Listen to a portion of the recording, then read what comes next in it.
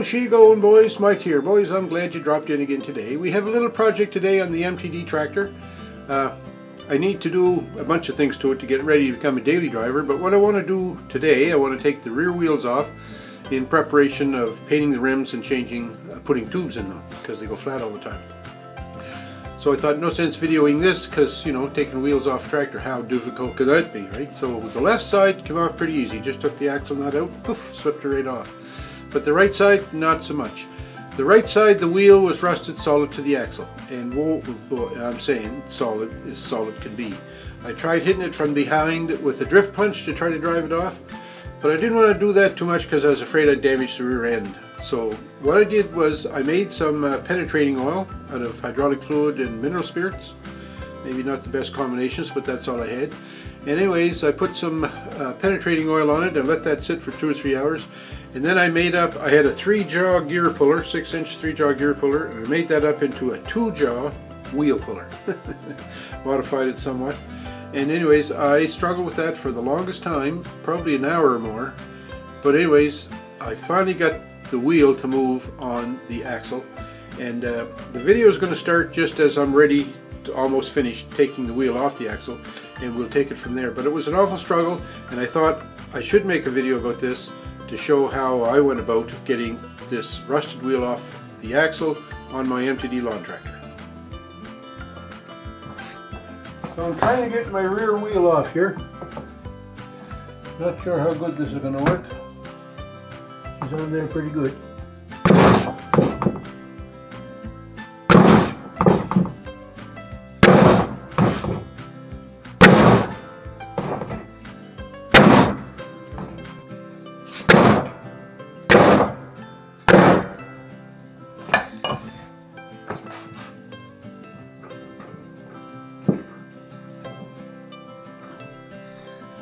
Well, that didn't work.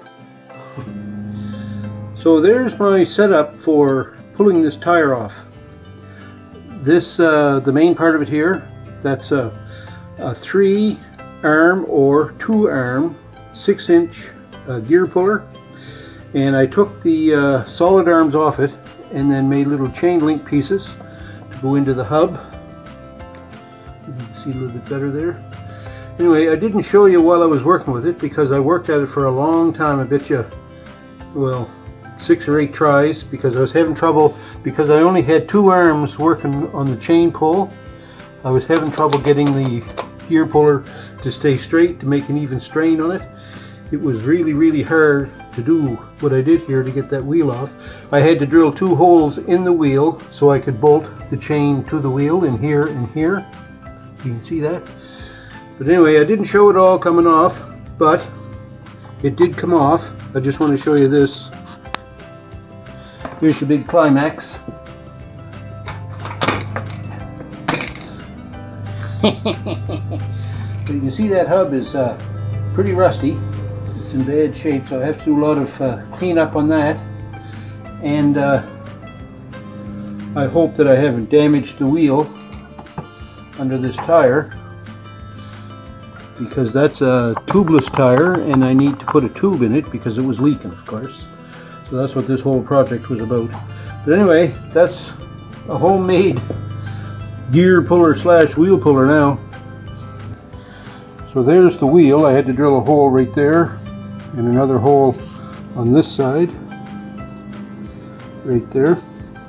So I just drilled a couple of 1/4-inch holes so that I could bolt my chain links on there. And then this is the actual puller here. So I'm going to take my chain off here and put the arms back on it. In other words, reassemble this puller to what it originally was. I just took ordinary chain. This is 3/16 chain, I think. And I took 4 links of it and I bent the bottom link so that I could bolt that in tight on the wheel hub. Well, not tight, but close to it. And then I did manage to damage the screw thread here a little bit as the chain was pulling on it, because the chain was across that. But anyway, it didn't work out too bad. So this is my 3-jaw puller. It's a 6-inch puller. And like you saw, I took all 3 jaws off it, but then I fabricated these connecting links on the 2 opposite arms, because I only had 2 holes in my wheel, and then I used these chain links with this nut and bolt through the wheel, and then I passed the connecting link here through this chain, so I had adjustments on the chain. I could move it up, and then the end of it I went right tight with this final link to pull that wheel off. But everything here is oily, covered with oil, because I used a lot of lubrication to try to get this wheel free on the axle. I didn't have any penetrating oil, but there's lots of things you can use for this trick, like WD-40 actual penetrating oil would be ideal, of course. But because I didn't have any, I tried to make some.